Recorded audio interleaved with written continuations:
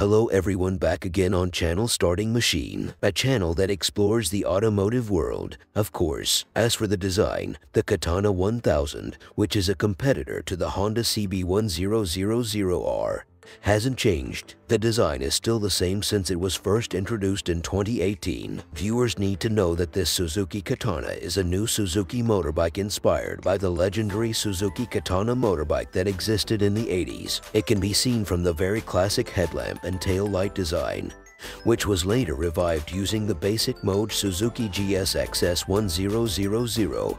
Both in terms of the frame, engine and legs are similar.